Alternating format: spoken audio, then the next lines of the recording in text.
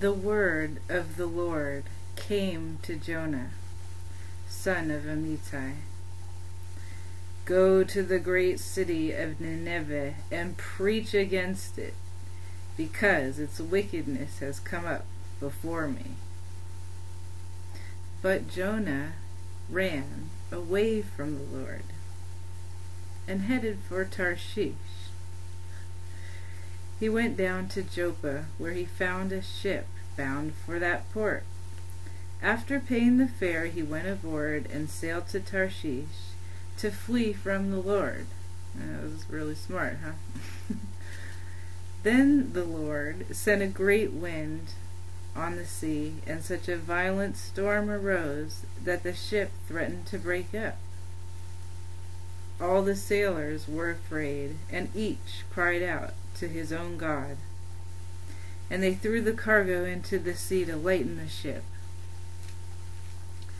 But Jonah had gone below deck, where he lay down and fell into a deep sleep. The captain went to him and said, "How can you sleep? Get up and call on your God. Maybe he will take notice of us, and we will not perish." Then the sailors said to each other, "Come, let us cast lots and find out who is responsible for this calamity." They cast lots, and the lot fell on Jonah.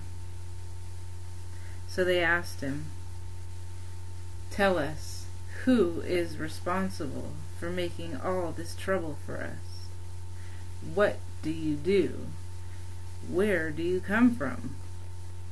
What is your country? From what people are you?" He answered, "I am a Hebrew, and I worship the Lord, the God of heaven, who made the sea and the land." This terrified them, and they asked, "What have you done?"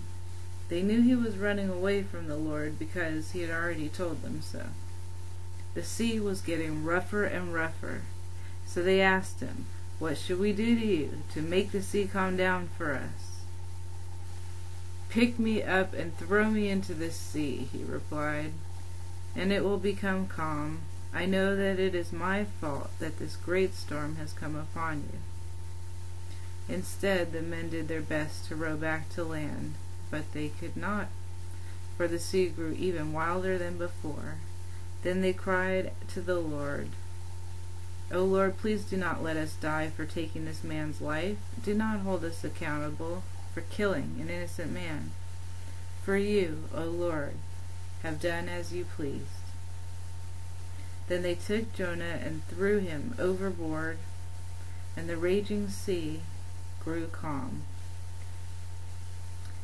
At this the men greatly feared the Lord, and they offered a sacrifice to the Lord and made vows to him. But the Lord provided a great fish to swallow Jonah, and Jonah was inside the fish 3 days and 3 nights. From inside the fish, Jonah prayed to the Lord his God. He said, "In my distress I called to the Lord, and he answered me. From the depths of the grave I called for help, and you listened to my cry. You hurled me into the deep, into the very heart of the seas, and the currents swirled around me. All your waves and breakers swept over me. I said, I have been banished from your sight, yet I will look again toward your holy temple. The engulfing waters threatened me, the deep surrounded me.